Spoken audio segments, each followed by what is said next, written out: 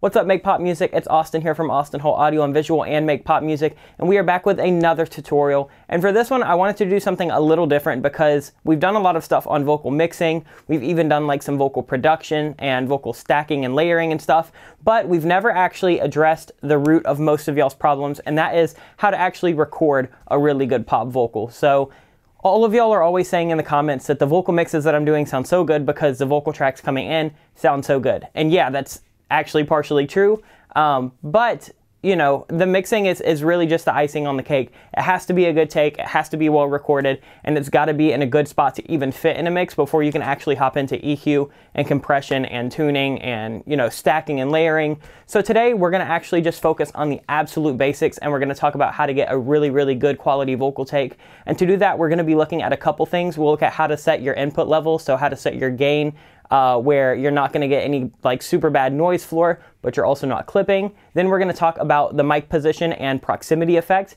And then we're also going to dive into just how to coach somebody through doing a good take. So we won't be comping in this video, we won't be tuning in this video, we did that on our last one, and we won't be doing any mixing. If you want any more information about vocal engineering in general, just go to our website, makepopmusic.com, because we do have a full 2-hour course on vocal engineering where we cover everything from picking a mic and interface to how to actually set it up, how to set the gain, how to actually coach somebody through a full take, how to compress it, EQ it, do spatial processing, how to comp a vocal, how to tune it. All of that good stuff is in that series. So for this one, I'm just going to give you the basic rundown of basically how to set your mic up and walk somebody through an actual vocal take. So without further ado, let's go ahead and let's actually take a look at what a difference gain makes. So gain is going to be your level coming in to what your mic is. And you can adjust that normally through a preamp or through your interface that has the preamps built in. So the louder you turn the preamp up or the gain up, the louder the vocal is going to be. And I kind of like mine pretty loud. So what we're going to do when we have a louder input is we're going to reduce some of the noise floor and some of the room sound so we don't have to crank it up. Or when we go to compress it, it's not going to bring up all of that background noise because it's really just going to focus on the main waveform, which is substantial enough for everything to kind of compress right and to sit well in the mix on its own. And if you don't have it too loud, then you're going to start to clip. And once you start to clip, you really can't get any of that back. You can clip in your DAW as long as you're all digital and nothing super bad is going to happen unless you clip the output. But if you're ever recording anything, drums, guitar, anything like that that's analog, and you clip on the way in, it's done. It's ruined. So definitely don't clip it on the way in. It's better to be too quiet. But let's actually go ahead and take a look at too little gain and too much gain, and you'll hear, you know, the super huge differences. Let's go ahead and take a listen to what it sounds like when the gain is just way too low. All of these are tracked on the Loudon Audio LA220 just through my Apollo Twin. Nothing super special going on here. $250 mic, I think $700 interface. It is a little bit more expensive, but for years I rocked with a Focusrite Scarlett or a Presonus audio box. So again, I just use this because it's convenient. The sound is not like exponentially better or anything like that, so don't feel like, you know, your gear is holding you back. As long as you have a decent, you know, entry-level market interface, entry-level market microphone, you should be good to go. But let's take a listen at what it sounds like when the gain is just way too low. So this is way too low, so I'm going to clip gain this up like, I don't know, 24 dB. But listen to how much weird like background noise and just static and stuff we're gonna get. Baby, you got something that I need. And you'll really be able to tell if we add some kind of compressor. Let's just add like a 76. And then check this out. We'll just put it on like a vocal setting, and then you'll hear it now. Baby, you got something that I need. And so you can see if we have it down here where we actually recorded it, we're not even really hitting that compressor. Baby, you got something. I'm either having to drive it super hard on the input on here or clip gain it up a ton. And not to mention, it's just kind of hard to see and it's very inconsistent. So I don't like my gain that low, but gain that low is better than gain this high. So this is actually clipping on the way in. And now no matter what we do, whether we compress it, EQ it, drag it up, drag it down, yada yada, it's still gonna sound like shit and it's still gonna be clipped. So take a listen. Check. Baby, you got something that I need. So let's take a listen. For one, it's just super boomy and stuff because there's so much volume and gain. It's really capturing all that low end. But even if we drag it down to a safe level where those are pretty much, you know, comparable. And I've been trying to find the words, but I can't think.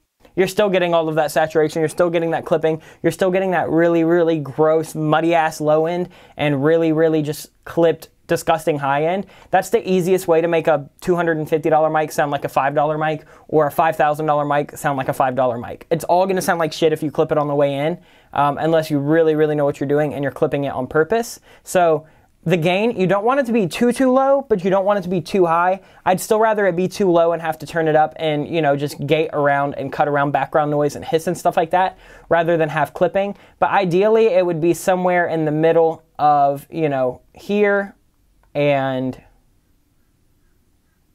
here. So like these were all solid takes. We'll get to those when we start talking about proximity and good take and bad take. But this is typically what I like my input to look like. It'll peak around like -8 to -6 dB. We'll just take a listen real quick so you can see what the gain should look like. Trying to find the words, but I can't think. So anywhere between this -6 and -12 right here, I'm typically cool with. That gives me room to EQ it, compress it, do all the stuff I need to do. If I need to clip gain it up, I can. If I need to clip gain it down, I can. I've just got a healthy signal. So your gain settings will depend on what mic you're using, what preamp you're using, what interface you're using, how loud your voice is, what kind of room are you in. All of those things will take it into account. Just try to make sure that you have a really, really healthy looking waveform that's giving you room to work with. You can always, you know, clip gain it up, which is where I dragged it up, or clip gain it down.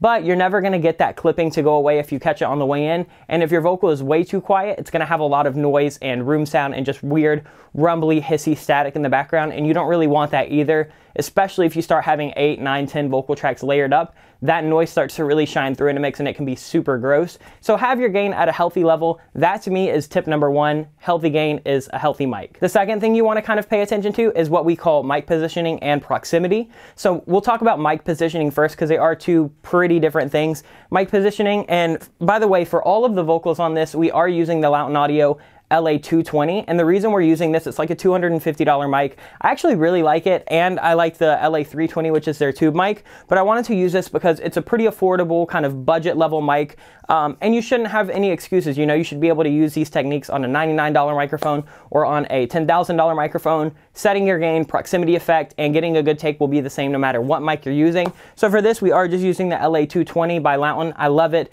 It's a really, really good just FET condenser for anybody who's entry level or just needs kind of, you know, a cheaper mic to pick up just to have. Highly recommend it. But let's go back into what we were talking about mic positioning. So we recorded all of the vocals, and I always do in my control room, which if you've seen the studio tour, it's got acoustic paneling all around me, so it is pretty acoustically treated. It's not a super, super dead room because I like a little bit of, you know, kind of listening environment to get through. I don't want it super, super dead like an anechoic chamber or anything like that. But it's not like a vocal booth. It's pretty open. It's like an 11-foot by 11-foot room with treatment everywhere. And to me, it doesn't really let any room sound in. I don't have a lot of reverb. It doesn't sound like I'm in a bathroom. This is a perfect environment for me. If you're in the middle of a room that has no treatment, maybe put it in a closet that's got some clothes in it. Maybe put up some blankets and some mattresses just to block out any, you know, high-end room reflections, or you can always track it in something like a control room, or if you know somebody that has a vocal booth. But try to put it in a room where you're not going to get a ton of room sound, and try to put it somewhere in the room where it's not going to echo a bunch. So I'm not going to put it right against, you know, a plaster wall or a drywall wall or something like that that's going to send back all of that you know, reverb right back to the mic. I'm going to be recording it in a closet or something like that where something's going to dampen that around me. Also, another tip is on your mic, some mics have the option and some mics are just one standard polar pattern, but you want to kind of look at polar patterns. And when you're recording vocals or something super directional, you want to go for something called a cardioid or a supercardioid or a hypercardioid. And what that means is on the front of the mic right here, you've got a capsule, and sometimes there's a front and a back of the mic capsule. And so when it's cardioid, you're only capturing from the front. So when I sing at it this way, sound is only going to affect that way. So even if it bounces back off the walls, it's not coming back into this back end right here. Sometimes mics have a figure 8 pattern, which is where the front of the capsule and the back of the capsule is capturing. So that's really good if you want to use it on something a little bit more surround, maybe like a choir, or maybe like a string instrument where you want some room or something like that. But for vocals, I typically prefer cardioid. And then there's Omni, which captures kind of all around the capsule. Again, good if you want some room sound, if you want a little bit kind of more open sound. But if it has a cardioid setting for vocals, I typically almost always set cardioid, and that's going to get rid of some of that background noise. So we're tracking in a room that's not going to give you a ton of really, really harsh reflections. We're putting it somewhere in that room that's optimal to not capture most reflections. And then we're going to put it on a cardioid pattern, which is really going to only capture the front of that capsule. Those three things are going to eliminate a ton of room sound. That's already going to clean your vocal up a ton. And then it's really about positioning the mic. And so with vocals, you typically want it to be about even with, you know, where the voice is going to be. So coming right out of your mouth. And with acoustic guitars, you can kind of play around. Basically, the sound source needs to have the most direct path to the actual capsule if you're not wanting any room sound or any ambient sound or anything like that. So I would probably put the mic right about here if I was recording. And now let's actually talk about proximity effect. So proximity effect happens when the closer you are to a microphone, it'll have more low end, and then as you back off, the low end will start to fade out and you'll start to capture more room sounds. So the best way for me to show you all of that is let's actually just hop into the DAW and let's listen to an example of me kind of backing on and off a mic to hear the proximity effects. And let's take a listen to a take that was done close and a take that was done kind of far. So let's hop into that. So we're actually just gonna listen to this proximity example that I recorded. And I started about 2 to 3 inches away from the mic and then backed off to probably 14 to 16 inches away. And you'll see kind of as we go, the gain of course lessens because you're getting farther away. But listen to how the tone actually changes. This track is going to show you what we're doing with proximity effect. So right now I'm about 2 to 3 inches from the mic capsule, and I'm going to start slowly stepping back. And as I'm stepping back, you can hear that the sound is going to get quieter because I'm farther away, but it's also going to get a little bit thinner because as I'm leaving, a lot of that low end return is getting diminished into the room. So we're going to pick up a little bit more room sound as we move back here, but we're also going to be thinning it out a bit. So if you find that your vocal is too, you know, bottom heavy or thick, maybe just move back a couple inches. This right here is probably about 8 to 10 inches away. This is typically where I'll stand for my voice depending on what mic I'm using. And if I want something really, really kind of in your face and intimate, I'll come right here. And if I'm doing background vocals or gang vocals or something that are a bit louder, I'll come back out here, which is maybe a foot and a half away. So you can see the tone drastically changes as I go in and as I go out. Let's listen to what, 3 inches away from the mic sounds like in the mix. This doesn't have any EQ, compression, nothing like that on it. This is just raw vocal take. This demo is about 3 to 4 inches away. Baby, you got something that I need.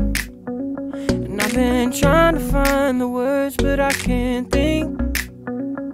So to me, that's a little bit too close. I like close if I'm doing a really, really soft, like whispery vocal. Billie Eilish does it a ton. Like if you want her vocal sound, she's probably an inch away from the mic, just barely singing. She just probably sings like this. And then they just compress the absolute fuck out of it. And that's how it sounds, so close and so just like in your face and tight and dry.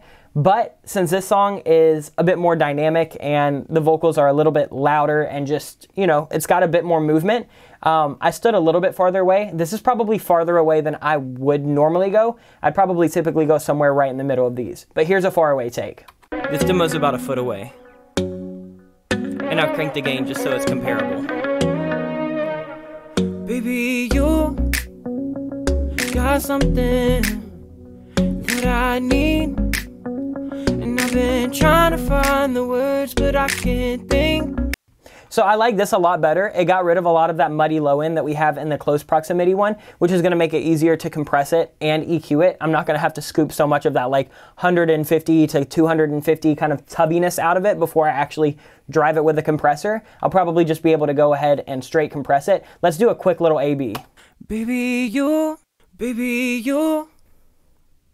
got something. So you can see they're pretty drastically different. Let's just kind of take a look at something like this. You'll see how much more low end we have going. Baby, you can see these big boosts around 200. And then here's the far away one. Baby, you. So we're still getting a little bit of boost, but it's not nearly as much, and they're a bit wider, so they're easier to control rather than these really like peaky resonances. So I'll typically stand like probably 6 to 8 inches back on whatever mic I'm using. That just works really well for my voice and for all the mics that I kind of have here that are suited for my voice. So just play around with how close you are or how far away you are to the mic, and that'll give you totally different tones. And you know, sometimes you might like, sometimes you might hate, and then it just makes mixing it a bit easier when you kind of know what you're getting yourself into. So now if you have your mic in your interface and you've got your gain set to where you're getting a healthy amount of gain, and you've got it in a room and somewhere within that room that's not going to capture a bunch of different room reverberations, and you've got a cardioid pattern on it, and you've got your proximity effect, the next thing to kind of pay attention to is getting a good take. Also, one thing that I want to mention real quick is, you didn't see me use it, but a pop filter is key. That's going to really get rid of a lot of the and stuff like that. Stuff that's really, really gross that you don't want in a vocal. I mean, a pop filter is like $10 on Amazon. There's really no excuse not to have one, so please pick up a pop filter because it will save vocal recordings so much. But anyway, that quick little aside done, let's actually start talking about actually getting a good take versus a bad take. So in takes, there's a couple different things that you kind of want to pay attention to. There is tone, and you know, that's how chesty, how nasally, just kind of where they're at in their tone. Everybody knows what tone is. It could be anything like an accent, something like that. You want to just make sure that the tone is honest to the singer, because honest tone is the best tone. I'd rather, even if I don't personally mess with the singer's tone, I'd rather them be honest to that and maybe just tweak it a little bit, rather than trying to, especially in the recording stage, try to have them tweak their entire voice. So you want to make sure that the tone is consistent. If it starts a little nasally, it needs to be like that all the way through. If it starts kind of chesty, it needs to be like that all the way through. You just don't want it switching a ton throughout the recording, because that makes it A, really hard to mix, and B, really inconsistent to listen to. So tone is number one. Number two, I would say, is going to be timing. Because timing is pretty monotonous to fix. I just like to make sure that my singers are kind of in the pocket, or when I'm recording, I'm just really, really nice in the pocket. Make sure timing is as tight as possible. Do it as many times as you need to. And then once you have time and tone down, that's when I start worrying about things like pitch, because we can always fix pitch a little bit later. And this is partly why I don't think pitch correction is like super cheating. I think that pitch is only one really small aspect to actual vocal recordings. I think you've got tone, you've got timbre, you've got pitch, you've got time, you've got enunciation, you've got emotion. All of those things are going to come into play. So don't worry too much about the pitch. You just want it to be in the ballpark to where if you are tweaking it and tightening it, it's not going to sound artificial or disingenuine. Basically, just make sure their pitch is solid, and then make sure that their tone and their timing is solid. And then the other important things are things like enunciation. Can you understand what they're saying? Are they getting their point across?